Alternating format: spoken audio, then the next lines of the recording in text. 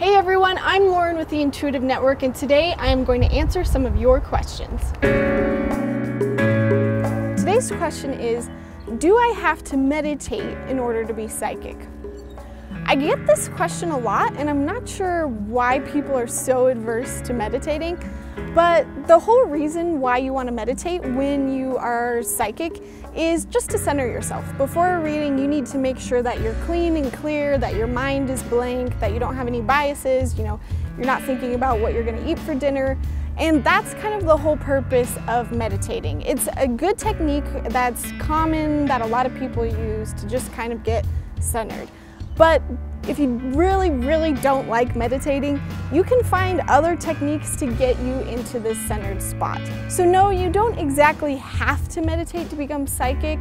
It is very common and there's a lot of benefits to it. But if you feel like you just really don't want to meditate, you can also find other techniques like putting your feet in the ground or being mindful to become present instead. Thank you guys for watching today's Q&A. For more information, visit our website, intuitivenetwork.org. If you have any additional questions or comments, leave them in the comment section below.